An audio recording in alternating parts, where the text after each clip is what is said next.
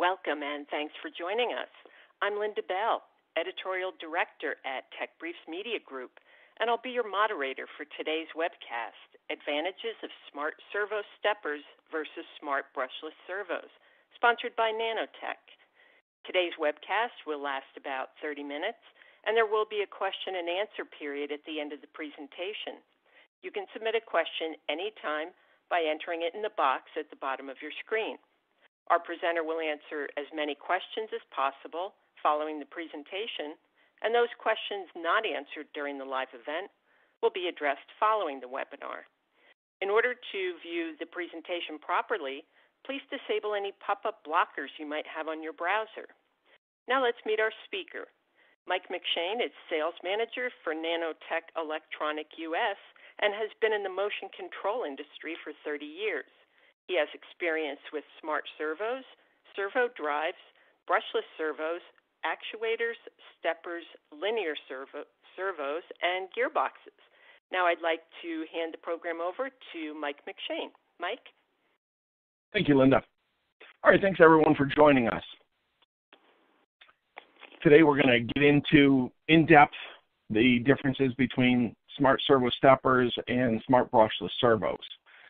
And by the end of this, I'm hoping that you all walk away with the understanding of where does each fit, and more importantly, how is that advantage, how does, the advantage to you on the specifics of each technology. Okay, so we're going to do a quick outline here. We're going to do installation advantages. We're going to get into technology advantages, disadvantages, and applications of each, and then wrap it up with some application examples at the end. All right, so smart servo advantages.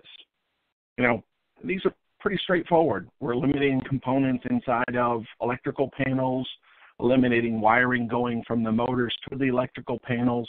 That all saves cost. We are adding power supplies into the panels, so not a complete elimination. Also, smart servos cost less than AC servos, so there's a lot of savings to be had. Real quickly, I wanted to just briefly cover motor technology from just the advancements that have been made. I didn't want to get into a big, long dissertation on it, but motors have been improving. In the last couple of years, every step motor manufacturer has gone through a redesign and come out with higher torque stepping motors, and the same holds true for brushless. The biggest advancement in brushless was the segmented windings, where you get more copper into the same size motor, i.e. more torque, higher performance. All of these advancements make smart servos even better. All right, specifically, we're going to start looking at smart servo steppers. From the technology standpoint, we're taking a two-phase standard hybrid step motor, 1.8 degree step motor. We're doing field-oriented control, basically vector drive. So we're adding a single-turn absolute encoder on the back. I think this is standard across the industry. The single-turn encoder gives us rotor position as well as encoder. So rotor position can be obtained with Halls or a single-turn absolute encoder. So on power up, we know exactly where the rotor is and can commutate it on power up. So a complete servo system in one compact package. Looking at steppers, stepping motors historically have had very high safety margins because when you look at a torque speed curve, that line is the stall line.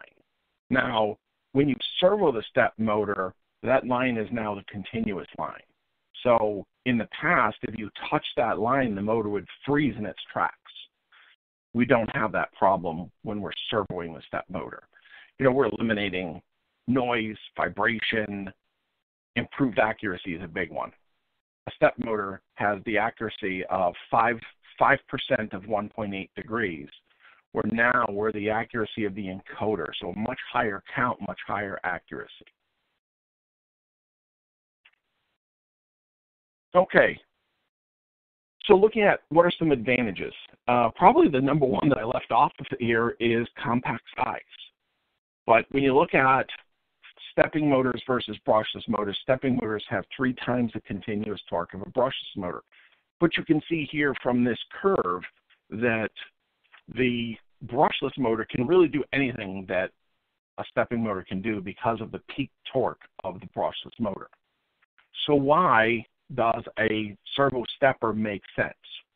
Now, first of all, 20-to-1 inertia mismatch.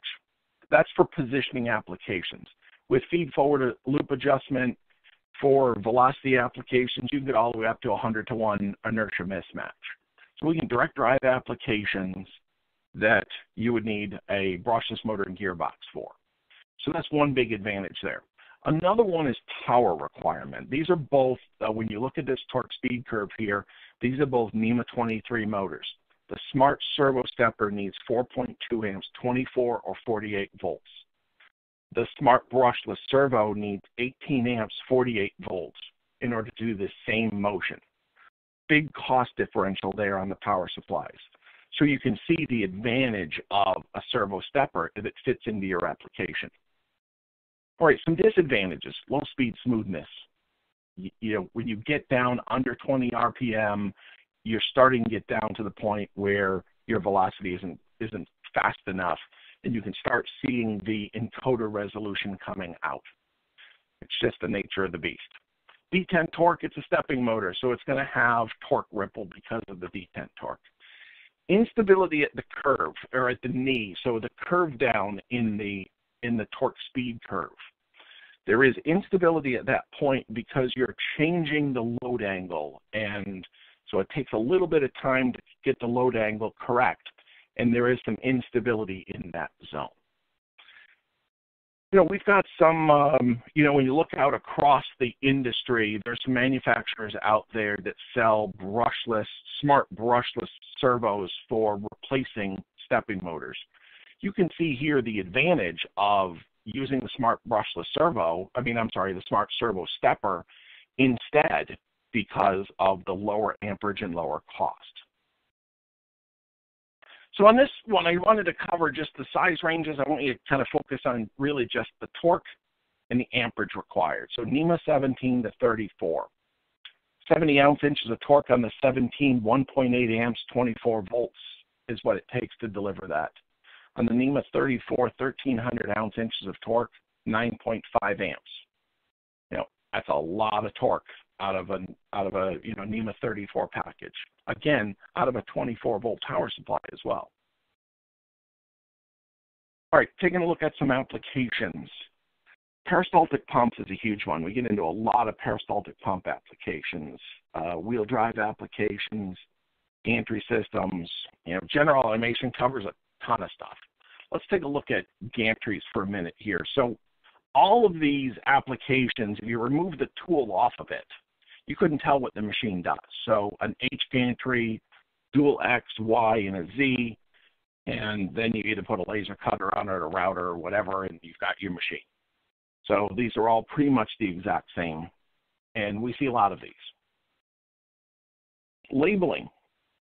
The first labeling application I did, the labeling company was running a dancer arm, 2 sensors, and a potentiometer, typical dancer setup. We were able to eliminate the dancer arm, and we direct drove it with a 60 millimeter of the NEMA 24 servo stepper, put it in torque mode, and eliminated all of those components, saving them money. And so it just sits there applying force, waiting for a label to print, and then takes up the slack. You know, since then we've gotten into, you know, driving pinch rolls. I can tell this is a bottling line when you see the top trap conveyor. That conveyor needs to exactly match the speed of the conveyor below. So all of those things we've done, and smart servo steppers shine in these applications. Here's one of our European customers. They're making a 5-axis machine for psoriasis treatment. So at this point, we're going to stop for just a minute here and watch a video. I want you to listen to the motors. And when we come back, we're going to start getting into smart brushless servos. But we're going to start the video now.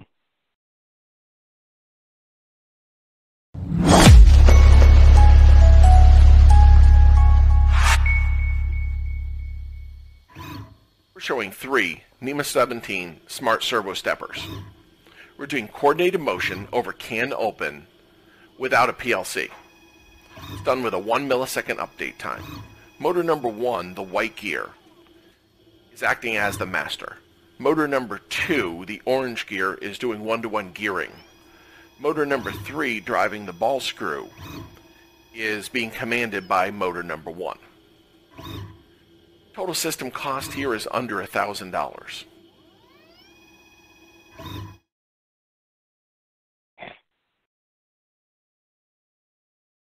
All right, thank you. So we're going to get into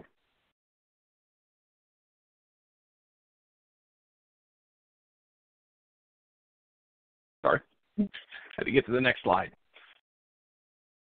So smart brushless servos. Technology-wise, we're looking at exactly the same thing, except we've got a three-phase brushless motor. Everything else remains the same between the smart servo stepper and the smart brushless motor. So again, the same torque speed curve. Couple of things that we have to live with: 10-to-1 inertia mismatch. All right, it is a compact size. You know, probably one of the things I should have said for both of these is that, you know, in the past, you go back 10 years or longer, the electronics generated heat.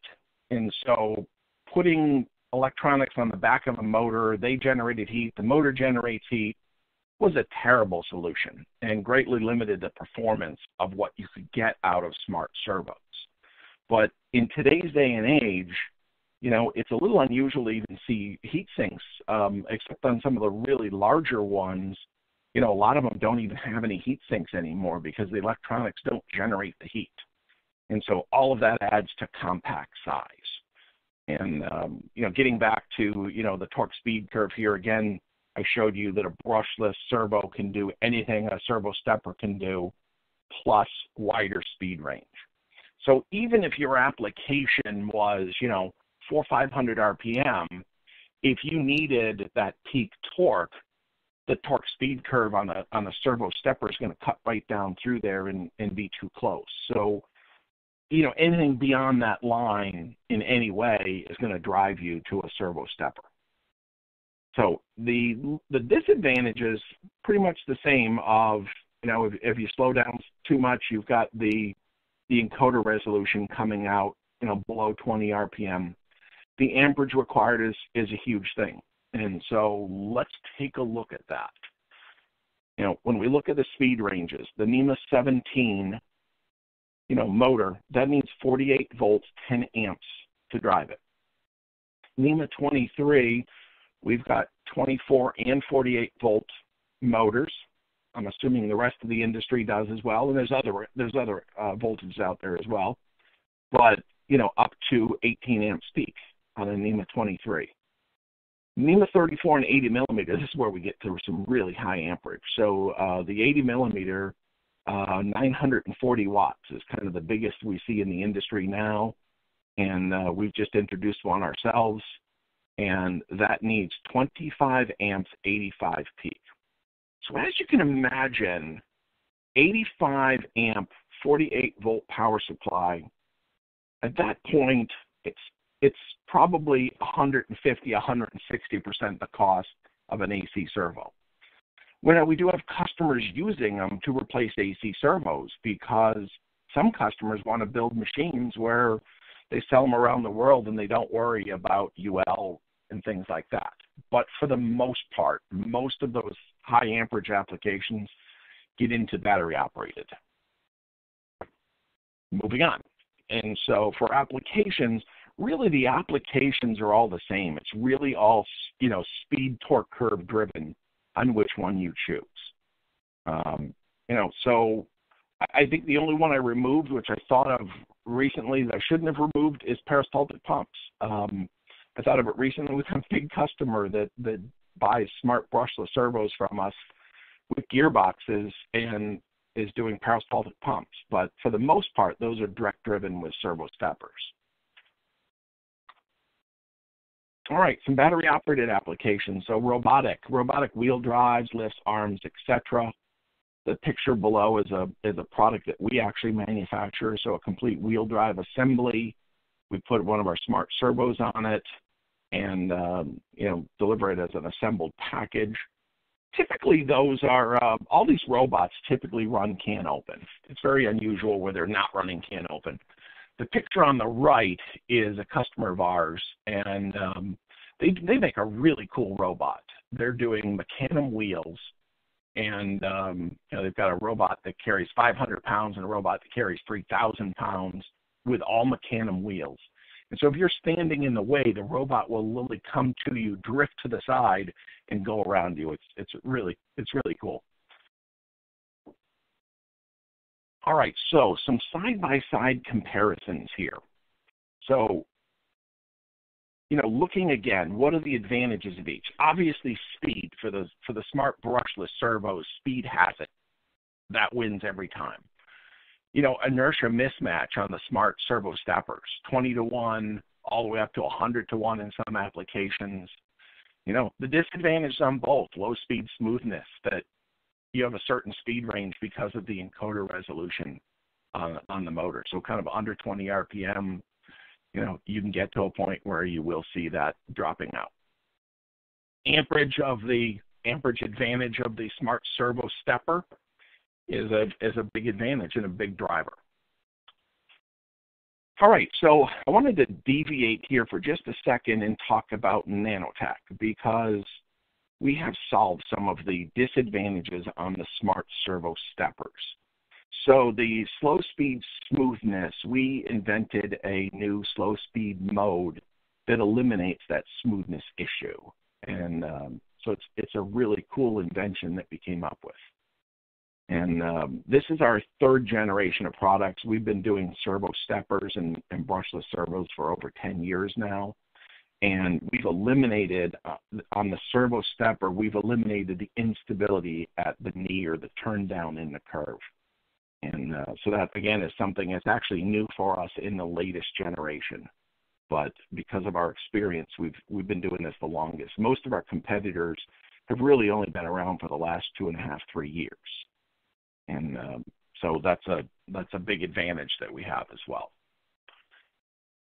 Another thing as far as that goes, sorry to kind of pause and come back at it, but we've got competitors that are also selling drives and motors with encoders separately. And there's a couple of manufacturers out there that can't even get past that stability point or the instability point on the curve. And so that's a big advantage that we have. One of the things that we do is we combine programmability, step and direction, analog in all into one unit, reduce our part number count, and try and drive the volume up so we can drive the cost down. For whatever reason, most of our competitors sell step and direction as their lowest cost unit, and then if you want it to be programmable or something else, that price goes up dramatically. So that's something to pay attention to when you're shopping around, is what do you really need and what is truly your cost. We use standard industrial connectors, so M12, M8, and Phoenix. So we're using low cost, readily available, connectors. And you will find that some use more exotic connectors that are much more expensive. All right, let's get off Nanotec and get back into some applications here. So from a couple of application standpoint, now we're just going to focus on just speed and torque. We're not going to get into inertia, so just basic information here. So 280 RPM, 56 ounce-inches of torque. What can we solve it with? So a NEMA 17 brushless servo with a 9-to-1 gearbox. It's an economy gearbox, and we're looking at $576 to solve this. We need a 48-volt, 10-amp power supply. We could also direct drive it with a NEMA 17 smart servo stepper.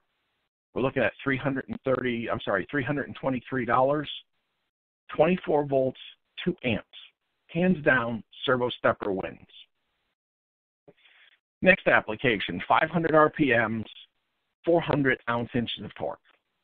A NEMA 23 smart brushless servo with a 5-to-1 gearbox. This happens to be a 24-volt motor, needs 20 amps of power, $597. We could direct drive it with a big NEMA 34 servo stepper, $554, needs 48 volts, 10 amps. This is a coin toss. I think size takes it every time. But some of you may be looking at it going, no, I'll take the servo stepper instead of the brushless. Like I said, it's a coin toss, but I think smaller is always better. All right, last application we're going to look at, 20 RPM, 8 newton meters of torque, 1,100 ounce inches. So a NEMA 17 smart brushless with a 100-to-1 gearbox, we're looking at $757 for it. It needs 48 volts, 10 amps. We could also do it with a NEMA 17 smart servo stepper with a 40-to-1 gearbox. $651, needs 48 volts, 2 amps. So in this case, the servo stepper, I think, takes it hands down. It's better cost savings all the way around. All right, we're going to jump into some questions.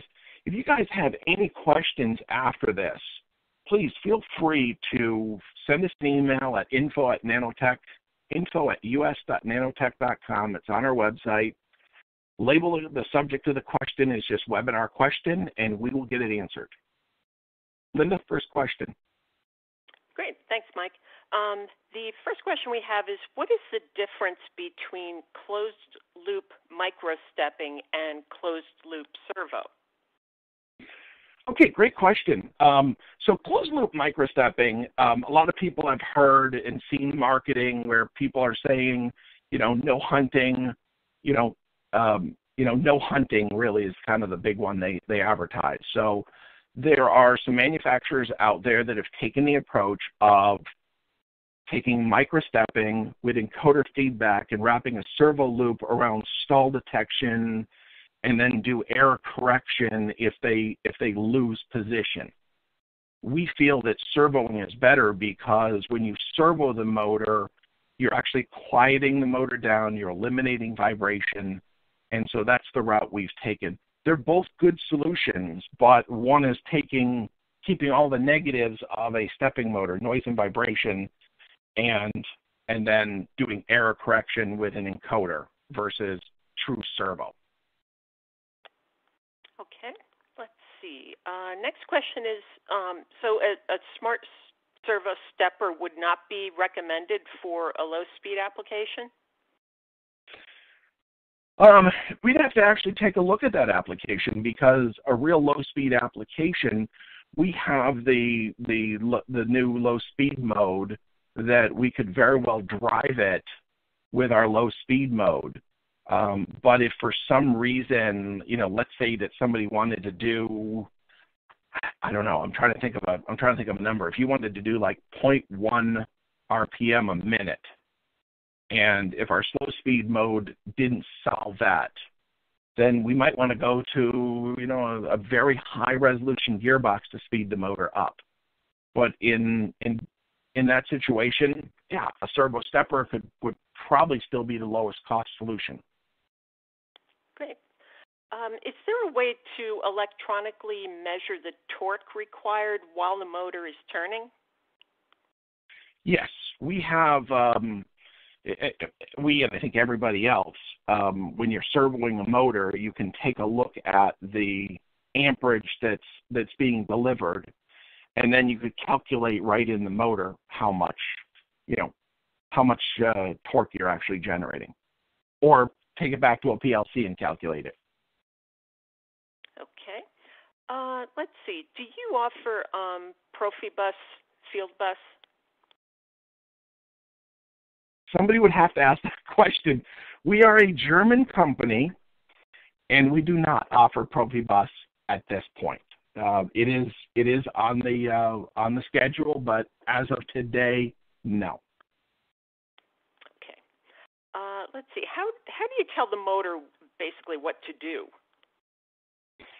Okay, so we have what we call our plug-and drive studio, and we're actually about to release a new plug-and drive studio. Currently, we've got programming examples that you can copy in and modify. It is true programming, and that's what we are going to be eliminating this summer with our new with our new Plug and Drive Studio to have simplified programming where you can say that, hey, I want to move, put in a distance. I want to move from here to there with an input, and very simplistic programming is what's coming. But currently it is actual coding that does it. But we do have quite a few example programs, and Lincoln Noggle is on the phone daily helping people out with these types of issues and getting them up and running. Okay. What happens when a motor is back-driven? Okay, so smart servos, whether they're steppers or brushless, will generate power back onto the power supply when the motor is back-driven.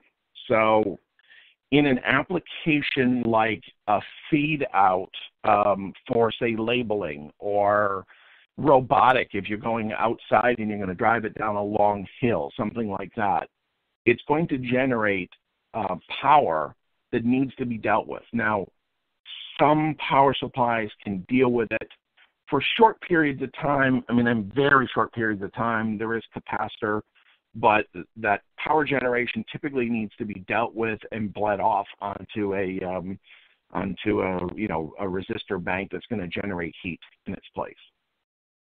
Okay. Let's see. Do you have Rockwell AOPs? So we actually, on the Rockwell side of things, we actually just went through, and whoever asked that question will get you a better answer. Lincoln Noggle just headed up a team to improve our Rockwell experience, and our capabilities of our motors are vast. And with Rockwell, it's fairly narrow, and so I'm trying to explain it as simply as possible. But we have all sorts of things like synchronous. If you're trying to do coordinated motion, and we don't have any coordinated motion with Rockwell, so Lincoln essentially took that out, simplified everything so that it's a much easier experience. I think the answer to the question is yes, or they are almost developed. I'm not sure which, but we did have them, but they were very complex. And so far, the feedback I'm getting from customers is 2 thumbs up. It's much better. Okay. Let's see. What software is used to program the servos? So we have free software on our website that's Plug and Drive Studio. It programs all of our products, and so it's free on our website. It is, as I said, coding. It is C++ programming, but we do have, not to scare anybody, we do have example code that you can copy in and be up and running in minutes. Great. We have time for one more question here. Are motors offered in multiple communication protocols, or is it a singular protocol per part number? So we have multiple field buses. We have CAN Open, EtherCAT, Ethernet IP, Modbus TCP, Modbus RTU, and as a German company, we don't have Profinet. Or Profinet, Profibus, whatever it is, the Siemens protocol. Okay. But yes, we do have a wide variety. Great. All right. Thanks, Mike. I would like to thank our speaker, Mike McShane, and all of our audience members for attending today. And just a reminder that the webcast will be available on demand for 12 months at www.techbriefs.com. Thanks again, and have a great day. Thank you.